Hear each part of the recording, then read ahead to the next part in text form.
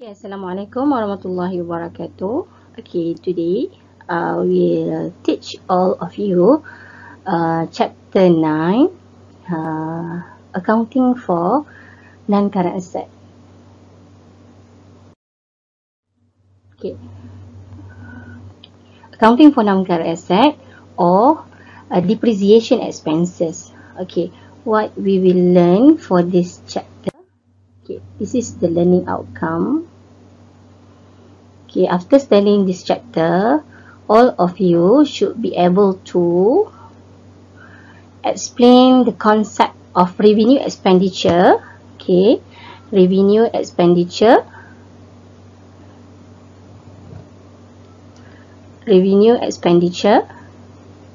and capital expenditure.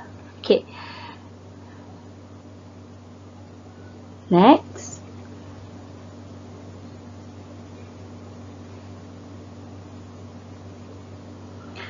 Explain the concept and causes of depreciation. Okay, explain the concept and the causes of depreciation. Okay, causes of depreciation. And then the third one, explain the concept of original cost. Okay, scrap or residual value, useful life, accumulated depreciation, and net asset value. Okay, and calculate and record the depreciation expenses. This is very important. And calculate and record depreciation expenses by straight line method, a reducing balance method. Okay, only two method that we will cover for your syllabus. Okay, but you have to know we not only have two methods to calculating the depreciation, we also have unit cost production method. Okay, next. Okay, for introduction, all business need not only current but also non-current asset. Okay, or what we call previously as fixed asset. Okay, what is the example of fixed asset or non-current asset? Okay, for example, machine, buildings, okay, office equipment. Okay, so the reduction of the value of non-current asset,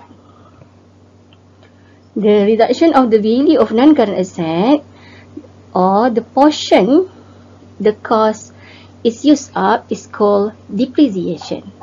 Okay, it must be taken into account when we prepare our financial statement.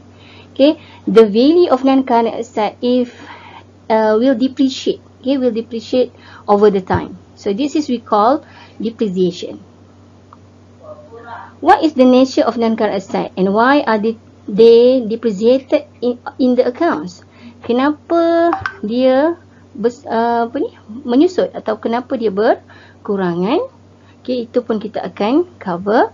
And how is depreciation record? That in the books account and presented in the financial statement. Okay. Okay, this is the definition, revenue expenditure and capital expenditure. You have to understand carefully what is the difference between the revenue expenditure and capital expenditure. Okay, let's continue. Okay, business expenditure, revenue expenditure, and also capital expenditure. We go for the revenue expenditure first. Okay, what is the revenue expenditure? Expenditure on items that contributes the revenue earning capacity.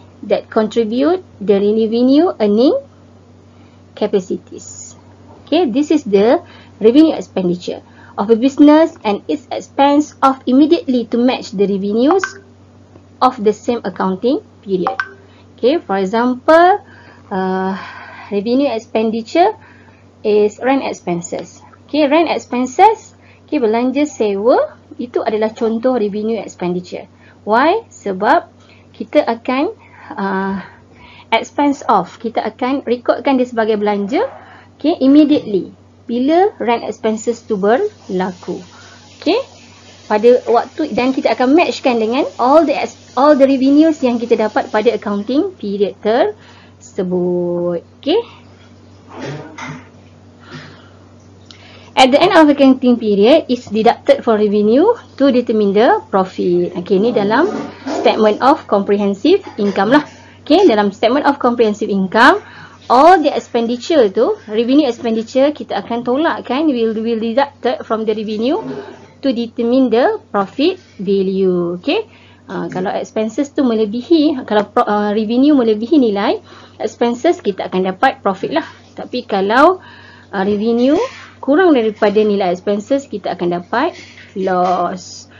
Okay, so next example. Okay, this is example of revenue expenditure.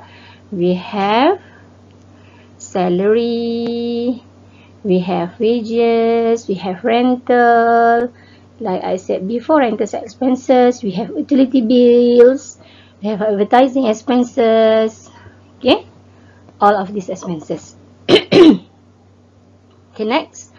Okay, revenue items are deal with the statement of profit or loss and comprehensive income. Okay, splotchy, splotchy. Next. Okay. What is capital expenditure? Okay, previously we already learned about revenue expenditure. Okay, we will appear in splotchy, but now what is capital expenditure? What is capital expenditure? Okay, what is capital expenditure? Capital expenditure on items, expenditure on items that contribute to the revenue earning capacity of a business. Okay, contribute to the revenue earning capacity of a business, but the items are expected to contribute for more than one accounting period. Okay, contribute for more than one accounting period. Okay, different with the revenue expenditure before this, they only contribute for one accounting period. But now capital expenditure, they will contribute, this expense will contribute for the revenue earning capacity for more than one accounting period. This is the first major difference. Next. Amount to be paid, acquire to or extend useful life of non-current asset to reduce non-current liability. Okay, so amount yang kita bayar untuk extend useful life of non-current asset or to reduce non-current liabilities. Okay, capital items are dealt with the statement of financial position. Ni akan masuk soft P. Okay, the previously revenue expenditure will be appear in splotchy. Okay, basic idea of depreciation. Three main accounting concepts from the basis calculating and recording depreciation. Okay, the first one is going concern concept. Okay, it's related to the depreciation, historical cost concept. Okay, and the matching concept. Okay, why going concern concept? Because we assume that our business will going the continuous operate. Okay, for uncertain period. Okay, pada tempoh yang kita pun tak tahu sampai bila. Okay, maksudnya berterusan akan beroperasi. That's why kita akan assume dia akan memberikan, contohnya capital expenditure tadi, dia akan memberikan a continuous revenue earning capacity for more than one accounting period. Sebab kita tak assume dia akan berhenti, dia akan stop dalam beberapa jangka masa. So dia akan continuous memberikan manfaat kepada business pada tempoh masa yang kita pun tak tahu sampai bila, sebab kita nak open a business based on going concern concept. Okay, the second one is historical cost concept. Historical concept ni, what in this concept that we have to record all the costs of asset, cost of acquiring of asset on the historical price, on the purchaser's price. Okay, and the matching concept, why related to this depreciation? Because we have to match between the revenue and expenses on one accounting period, in each accounting period. For this accounting period, we have to match expenses and revenue. For next year accounting period, we have to match revenue and expenses. That's why we have to calculate depreciation expenses. Okay, So this is the causes of depreciation. The first one is physical deterioration, economic factor, time factor, and also depletion. Okay.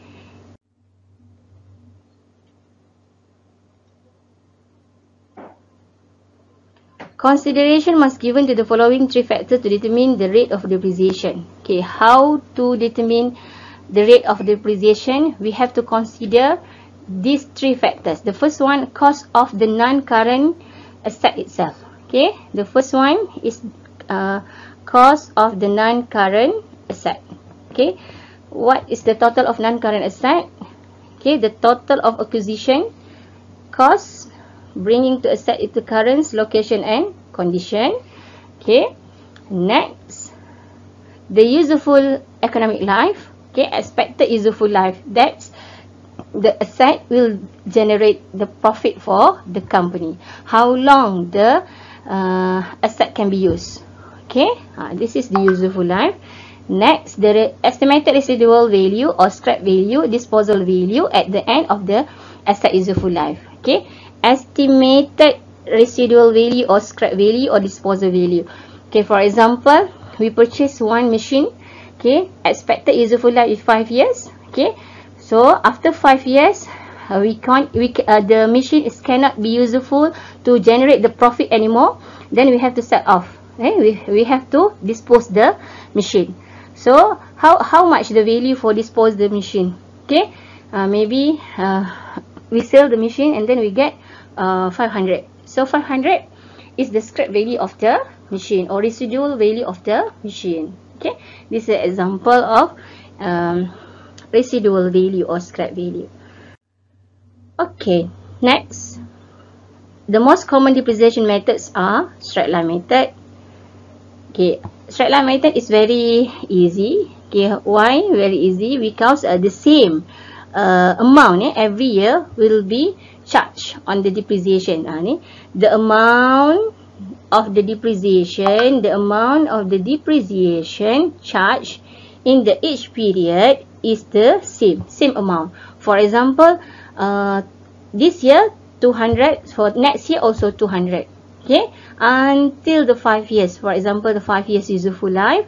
Okay, 5 years, each year 200, 200, 200, 200. Okay, until 5 years. Okay, this is straight line method.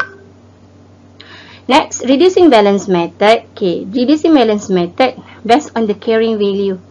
Okay, now it's based on the carrying value. How to calculate the carrying value, I will teach you later. Okay, but this is based on the carrying value. Okay, the asset at the beginning of the financial period, the amount of depreciated charge every period gradually. So the amount of depreciation is not same every year. The first year, the amount will be bigger, and the second year will be lesser and lesser and lesser. Okay, so the first year, for example, 500. The second year, 450. The third year, 400. So they reduce time by time. Okay, year by year. Okay, unit of production method, but unit of production method is not covered in our syllabus. Okay.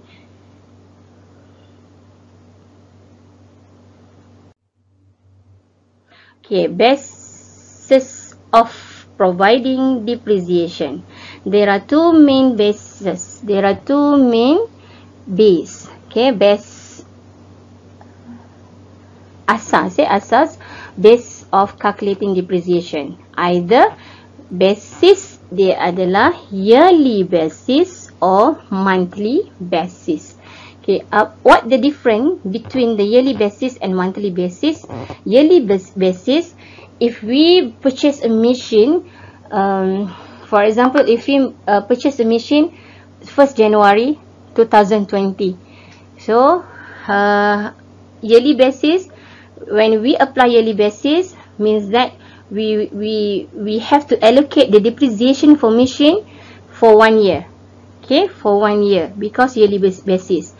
Either we purchase in the early of the year or intermediate of the year or half of the year or quarter of the year, okay, or end of the year, we we still charge in yearly basis, means that we still charge 1 year depreciation. This is yearly basis. But how about monthly basis? Monthly basis is based on how many months that we hold that asset. Okay, we hold that asset, or the asset that we use for the company for generating the profit or the sales. Okay, for example, we purchase office equipment or of machine photostat machine. Okay, we purchase first December 2020. Okay, until 31st December 2020. Okay, only 1 month related, and only 1 month, okay, related for calculating the depreciation of this photostat machine, because we use monthly basis. Okay, kalau beli sebulan saja, maksudnya we have to calculate sebulan saja. Kalau beli 2 bulan, 2 bulan sahaja. Okay, that's monthly basis. Okay, next.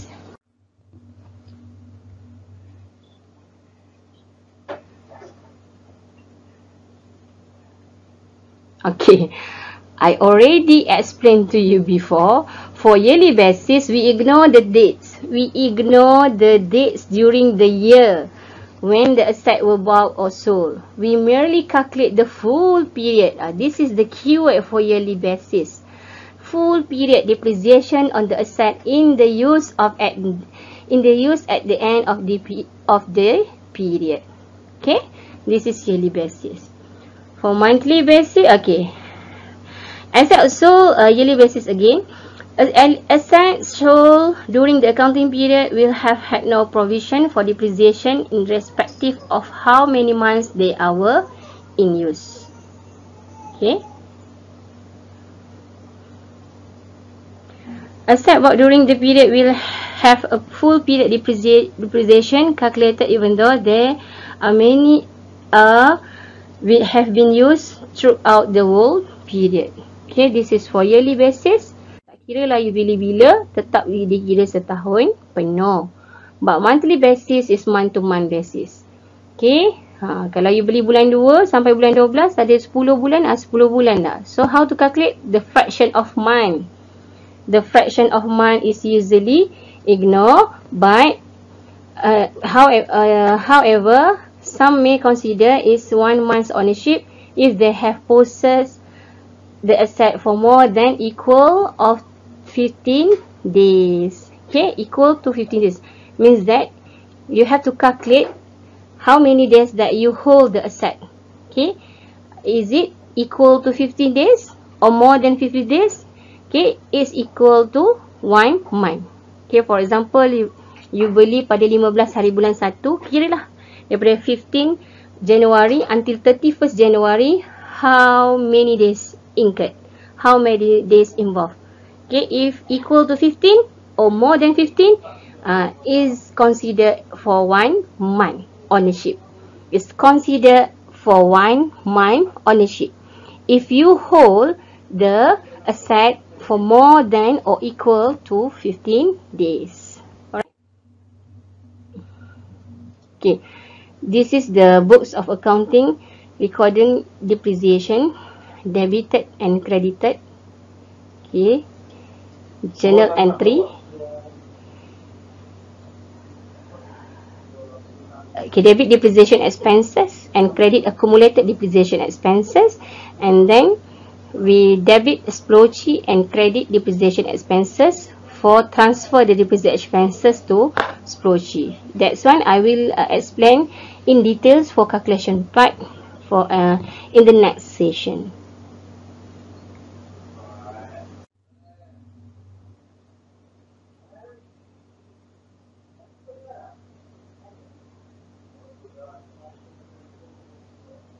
Dealing with more than one type of non-current asset. For example, we have plant and machinery, features and fitting, and motor vehicles. Then 3 set of non-current asset accounts. Depreciation should be 3 also. Depreciation for plant and machinery, depreciation for features and fitting, and also depreciation for motor vehicle.